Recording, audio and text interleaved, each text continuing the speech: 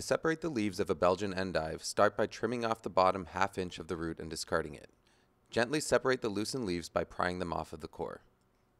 As you get towards the center, trim off more of the bottom to free up more leaves. Continue trimming and peeling until all the leaves are removed. To slice the endives for salads or sautéing, stack together 3 to 4 leaves at a time.